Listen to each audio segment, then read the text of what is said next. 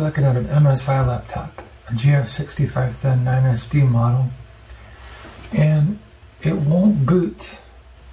You can't even get into the BIOS, if you see what's happening. So, try to boot it. Can't even get the, normally with these models the MSI logo will come up, but it doesn't.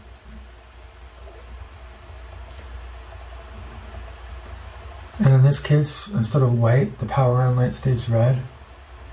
It's just not booting.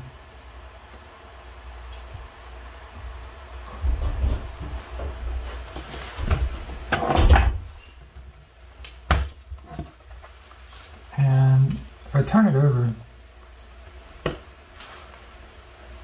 on these models, and a lot of different MSI laptops, there is, one of the first things I try is to reset the BIOS. There's a BIOS reset, and if you have like a paper clip, you know, or something very small, with a very small aperture, there's a switch in here, and if you can contact that switch, it'll reset the BIOS. Okay, and sometimes that's enough to make it bootable, at least so you can get into the BIOS. But until we can do that, we can't do anything with the operating system or anything else on this laptop.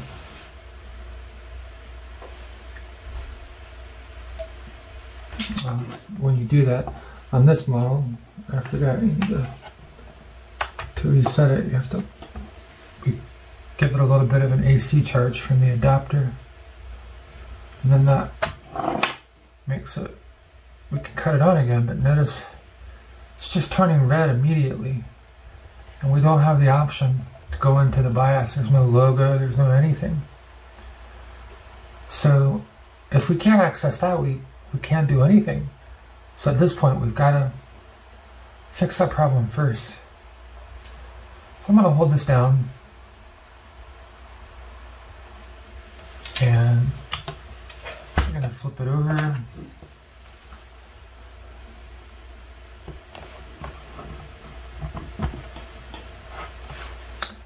I'm going to reset it once again, so there's no power. And let's give it these bits here.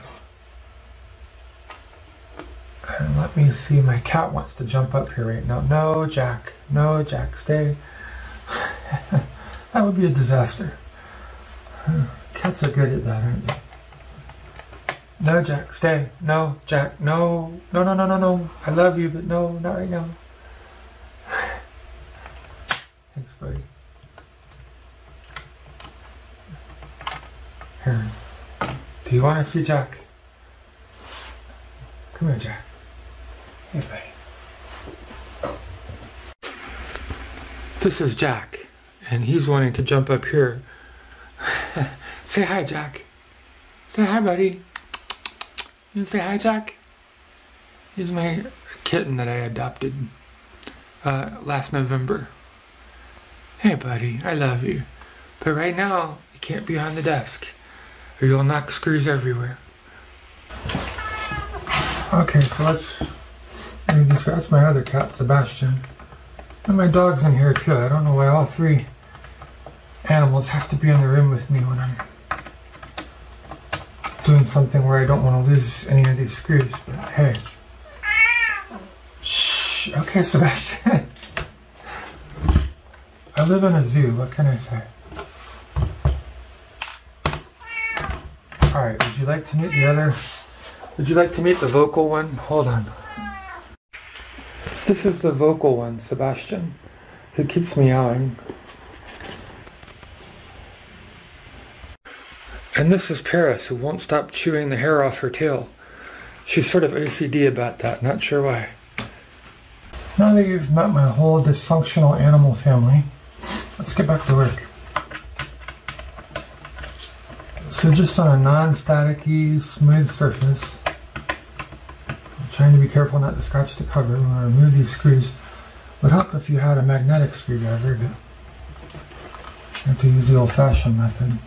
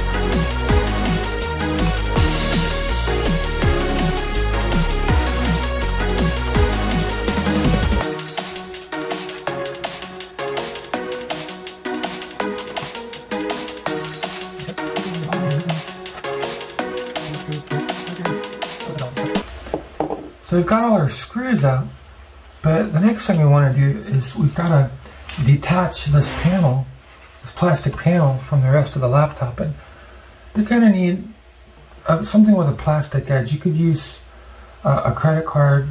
They make special plastic separator tools just for this task. I like to use guitar picks because I play guitar and I always have plenty of them laying around the house. And they just happen to be the perfect consistency and width. You want something that's more flexible, that bends and is softer than metal, because you don't want to crack the plastic tabs or break the plastic tabs when you're pulling the bottom cover off the chassis. And then what you want to do is just go around the laptop, and you have to separate it at the seams, but without damaging those plastic clips. So I'm going to start here, and we'll see if we can't get in there. Trying to, there, I was able to get my guitar pick in there, and then gently I want to apply pressure. You know, careful not to apply too much pressure until we can get it to separate gently with our separator tool or our guitar pick, a credit card, or whatever you might be using. Alright, so I keep my finger in there, and I'm going to go along here, just trying to hold it carefully. Same thing, just gently pry, very gently pry. Don't give it much force at all. And then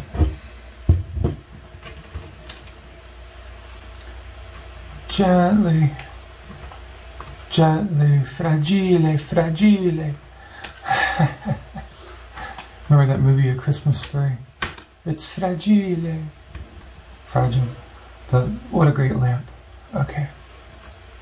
And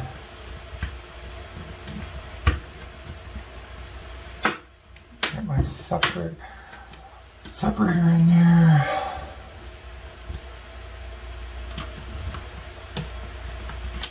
Ever so gently. Okay.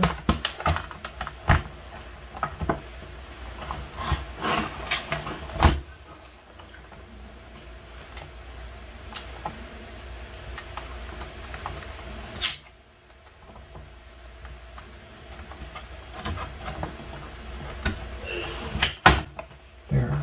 Very gently. And then it just comes right off. And that way the plastic tabs are intact, so it'll make a nice tight fit when we put it back together. I'm going to put this over here, hopefully away from the cats. They're super good at breaking things. And let's take a look at our main board now. So there's not that many serviceable components on a laptop mainboard. A lot of things like the GPU are just soldered right in there, and the CPU. But some of the things that you can upgrade or replace if they're damaged are like the hard drive or SSD drive in this case, the battery, if it dies, the memory chips. So these are items that we have power over. These are items that we could either upgrade or replace if they're damaged. If the mainboard goes bad, there's nothing you can do but just order a whole new mainboard. Same thing with the GPU, the CPU. It's, you know, some of these things are just kind of soldered in there. But I want to test, before we write this thing off, let's test and see, is it, you know, is the battery giving us issues? Is it a bad SODIMM chip? A bad SODIMM memory chip could keep you from booting and being able to go into the power on self-test, the post, and the BIOS. A bad NVME or SSD, you know, solid state drive, could stop you from being able to complete the post and go into the BIOS. Any one of these components. So even if you don't have any fancy tools or a multimeter or anything like that, just with the tools that you have, you know, a bit set, a simple screwdriver, and trial and error, you can find out which of these components might be causing the system not to boot. If it's not any of the things that we have control over that we can change, then we would have to write it off. It's just the whole mainboard would need to be replaced or repaired. But it might be one of these easily replaced components before we write it off. So how will we test that? Well, before we remove anything or test anything, we want to, you know, remove or disconnect the battery. And on this model, that's not so difficult. We just want to, oh, and by the way, remember that reset switch I was telling you about on the MSI models? That's sticking this paper clip in that hole, presses down on the switch here, and that resets the BIOS. But in this case, we don't want any current flowing through the mainboard if we're going to be poking around, touching components and whatnot. And we don't want any static either, so make sure you ground yourself out on something metal. It would be great if you had anti-static gloves or an anti-static mat, but as long as you don't have carpet and you ground yourself, you should be fine. We want to disconnect our power source first. And this just slides out towards me. And I don't want to use a lot of force with it, I want to be gentle, but...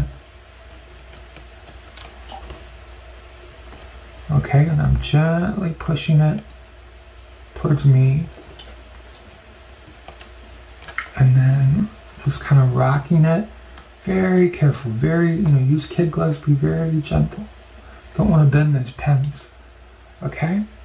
There. Now I've got the battery disconnected. Let me push this a little bit more. There. Alright, so that removes power from the board. And the components we'll want to test would be, you know, first we might check the DIMM chips. And these are easy, you just pull these pins out. It pops up at an angle, about a 33-degree angle, and they just pop right out. So I take this one out, and I would,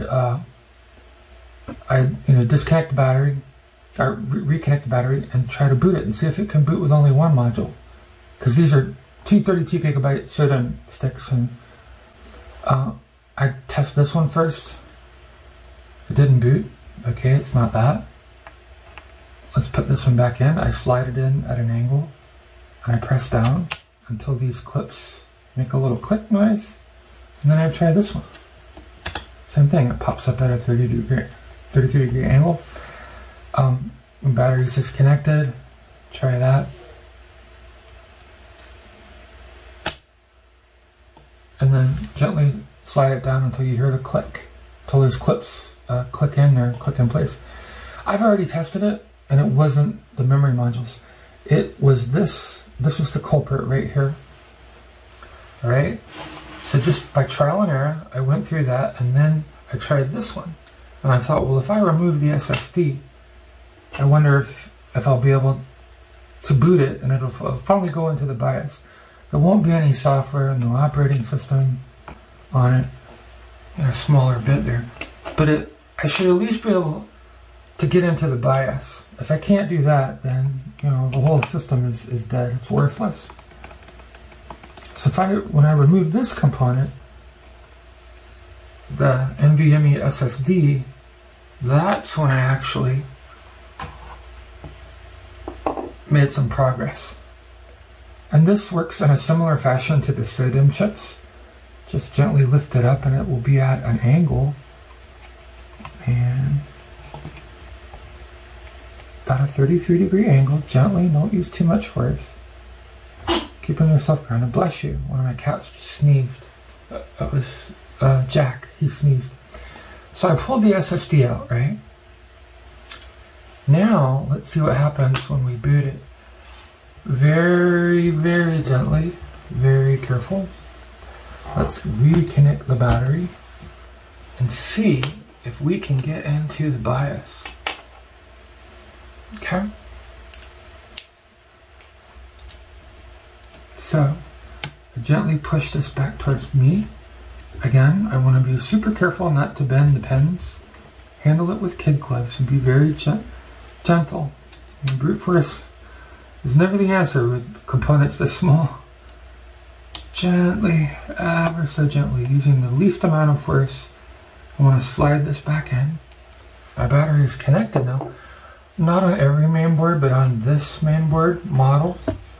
After you reconnect the battery, it still won't boot. You have to connect the power source, and then it adds a little bit of power and, you know, in the capacitors, and then it'll boot. So I still have to connect this. Careful not to touch anything where I would cause it to short. You know, I'm not touching any metal or any soldered items on my mainboard there. So I see the light come on, I've reset it. Now this is true for these MSI mainboards, but not true for every mainboard.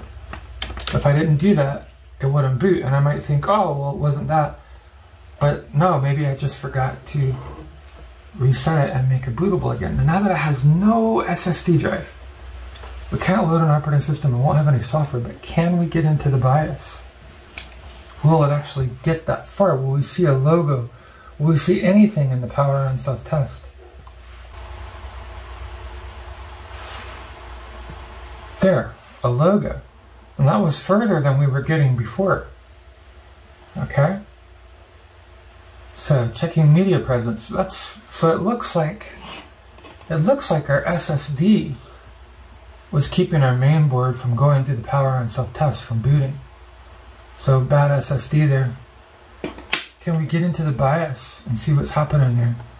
And every model is different. I think on this model it's either hold down escape or delete. So what happens if we hold down escape? There we go. So now we can get into the BIOS. This is progress. Now there's no SSD connected, so if we go to storage information, look, it's all empty. But this has two PCIe SSD slots, one for the operating system. You can also add a second one. A lot of motherboards have two. So we know the culprit.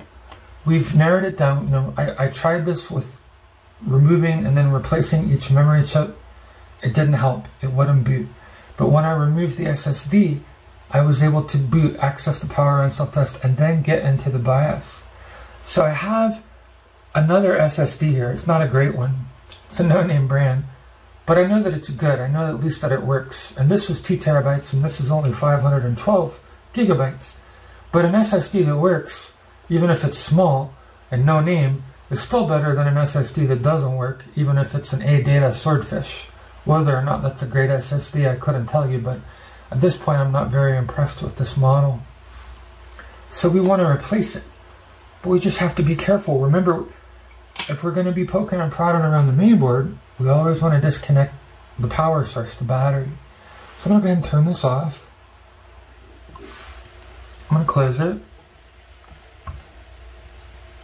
I am going to very gently with kid gloves, making sure that it doesn't fall, the display come open, flip it. See how the fan is still running? The cooling fan. Remember that reset switch? I'm going to hit that. There. Okay. So now it's in the reset state. And I want to remove the battery again. Let's remove the battery.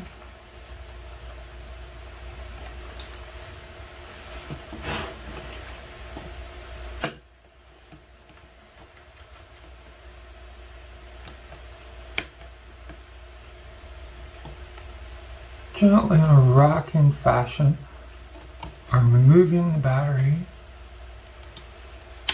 Okay, so make sure it's not connecting any pins there. There, okay. I'm gonna take my SSD drive, and again, at about a 33-degree angle, oops, about a 33-degree angle,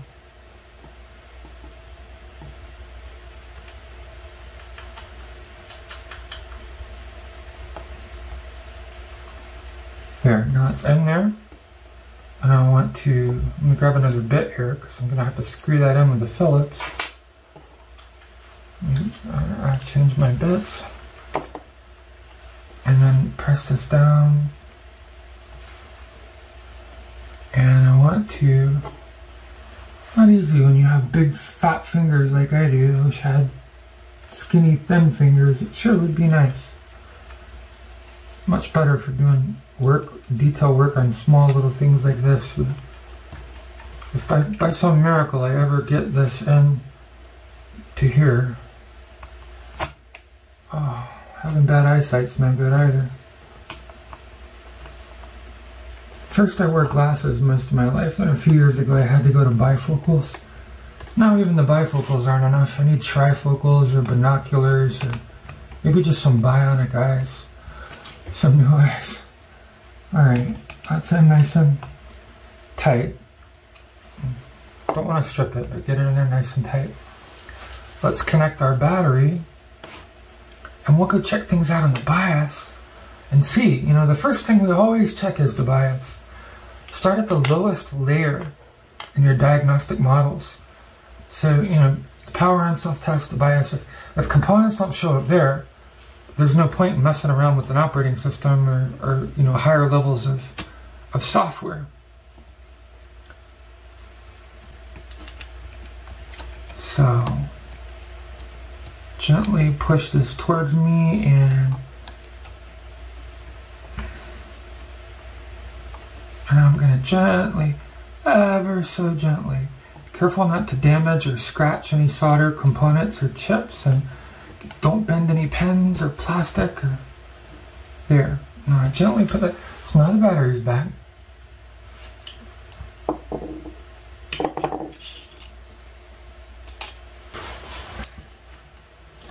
I'm going to gently flip this over, and again, you want this on a flat surface. You don't want anything that is uneven or some type of fabric or anything, because you don't want these fans to get caught. You don't want to make contact with anything electrical or short it out. So just be sure you're on a flat, non-conductive surface.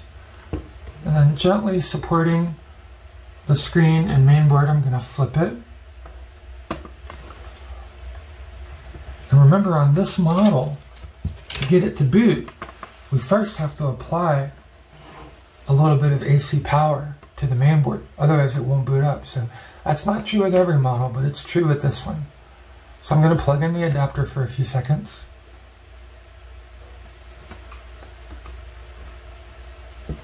Light comes on, see the light? Okay, so we'll reset here. I'm going to remove it, just because it's safer to do this on the battery for right now. I know the battery has a good charge to it, so I don't need the AC. Just need the AC connected to reset it. We don't need the AC to stay connected to be able to run it. We can do that from the battery safely. Okay, so I'll try to angle this so that you can see the screen. Now let's go into the BIOS. And I'll hold down escape. I believe it's escape on this model. Escape, delete, F2, F11. Just Google whatever model laptop you have. Google it. You can find how to get into the BIOS.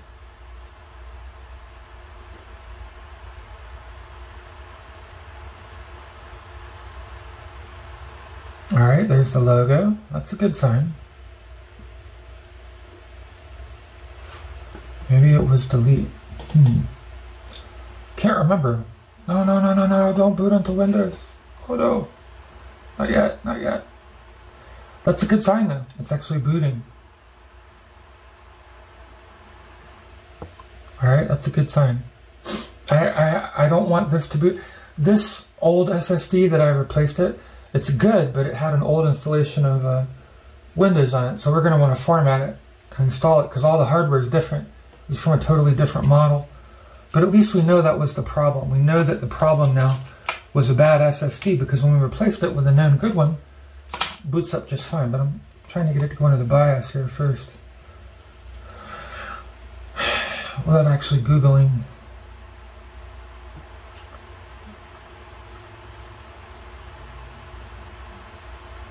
There we go. That was delete. Okay. So what I want to show you, if I go to storage information, see, now that 512 gig drive shows up. There it is. That's the Intel, 512 gigabyte SSD drive, NVMe SSD drive that we just installed. So that's a known good drive. So this computer can be salvaged. The main board is, is okay. The memory was okay. It was actually, the SSD in this case was one of the least expensive components. So you could buy one of these for, depending on where you buy it from, between $100 and $120, which, a main board could cost you $500–600 easy, or more, depending on the model of laptop. If you had to replace the whole main board, memory chips are more. Memory chips could cost you, $150–200 maybe, depends on the type of memory and how much, right? So this is good news. This is very good news. We're able to salvage this with this other SSD. It's smaller, but it works. A 512 gigabyte SSD that works is still better than a 2 terabyte SSD that sucks, that doesn't work at all, and that makes your system unbootable. So, goodbye ADATA. Nice knowing you. Alright, so let's turn this off. And we just need to get everything back together. So very carefully, I'm going to put our cover back on.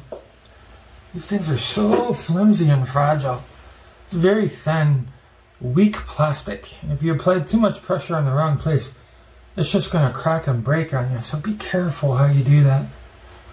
And this particular, not every laptop, but this particular model, there's little clips here, grooves where it needs to, you need to start it from this side, right here where the USB-C ports and these ports are. Start from this side and then move it back. Also, I'm going to hit the reset switch so nothing comes on while we're putting the cover on with my little paper clip here. There. I'll interrupt the power. We don't want the fans coming on or any current going through the board when we're doing this. So, at an angle, if you can see, I'm going to have to pull this towards me, and unfortunately I don't have enough room for the camera, but I'm angling this like this. I'm going to kind of wiggle it down gently, but without applying too much force. And then I will try to slide it and get these clips to go in, and then we can put the screws back in. Okay.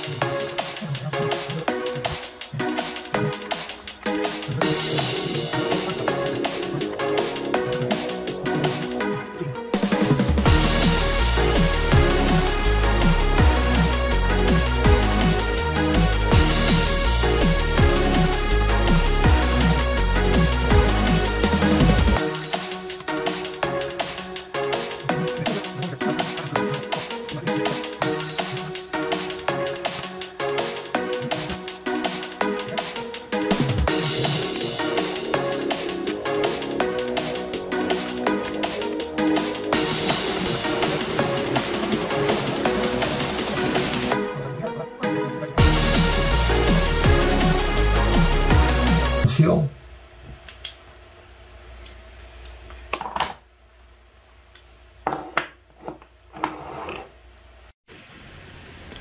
Jack is on Pride Rock. Sebastian has been deposed and dethroned. Poor Sebastian. No one will get Jack off of Pride Rock. He's the Lion King now, right, Jack? So now that we have the SSD installed and the machine's bootable again, we don't want to use the files on that old NVMe SSD because it's from a completely different computer, different hardware, different device drivers. It would just cause a kernel panic, and it would BSOD or blue screen. So I have a tool I use called Pendrive Linux. I use it for making backups with Clonezilla, and you can add multiple operating systems to a single USB stick, and you can use it to then install or repair those operating systems. And on this particular stick, I made it UEFI compatible, and I installed Ubuntu, Windows 10, Windows 11, and 2022 Server, as well as Clonezilla and a bunch of other tools. So we want to go in the BIOS and see what's going on. I'm going to go ahead and insert the stick.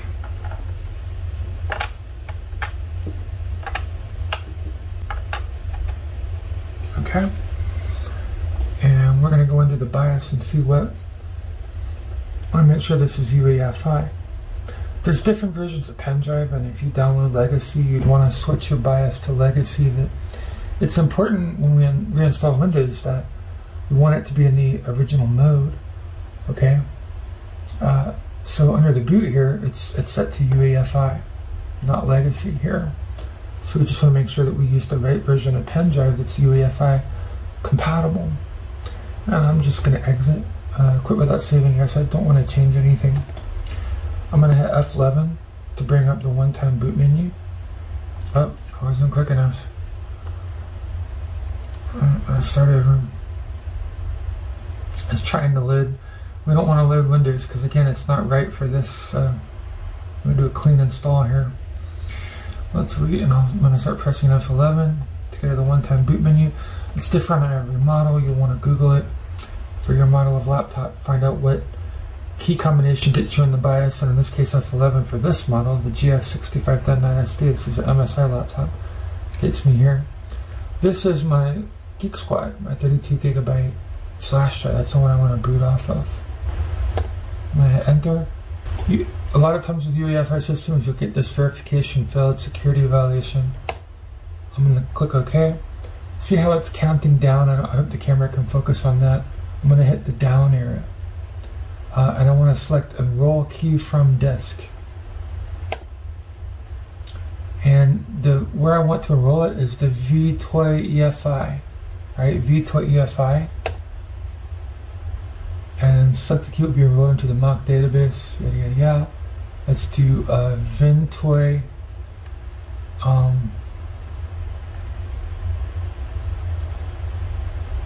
mock manager cert tool here.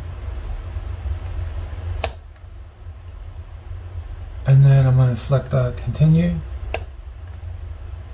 I'm going to say yes. And then I'm going to click reboot. And again, I'm going to start hitting F11 for UEFI and UEFI secure boot. And now I'm going to select the same device again. This is my Geek Squad 32 gigabyte flash drive with my Pendrive Linux and all my ISOs and whatnot on it. And now, see, I get this menu. This is the yummy Pendrive Linux menu. And this is such a cool tool. Look at this. There's Linux Ubuntu, and I have Clonezilla, Ghost for Linux, Gparted available. I have Windows 10, Windows 11.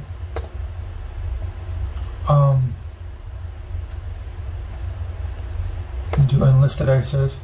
There's some older versions of Ghost and DBAN and Part of Magic, and there's 2022 Server, Standard Edition. So on one USB drive, I can do all these things, load all these things, once I've enrolled the keys in UEFI. But in this case, I want Windows 11. So let's do Windows 11, Windows Pro. And we'll load this ISO. We're going to boot it in normal mode.